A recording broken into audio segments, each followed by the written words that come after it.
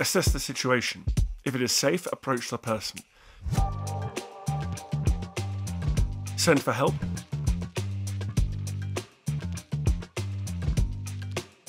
Leave the object in the wound. Do not remove the object. Using clothing or towels to build up padding on either side of the object. Apply pressure to either side of the wound and keep it still. If necessary, secure padding in place with a scarf, tie or dressing. Make sure they are lying or sitting down. Elevate legs, keep them warm and keep applying pressure.